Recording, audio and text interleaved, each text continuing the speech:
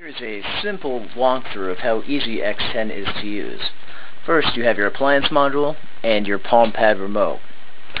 Take your appliance module, set it to the house code you want, and to the unit code. I'm going to use number 9. Then, you take your palm pad remote, set it over from 9 to 16. Now we will plug in our light into the X-10 appliance module, and plug in the module into a power source. I have a transceiver module upstairs that's behind a bookshelf, so I can't really show you that in this mix. However, what we do is we take our palm pad remote, now that everything's plugged in, press on. And our light comes on. It's using a gaslight flicker circuit. Hit off, and the light goes off.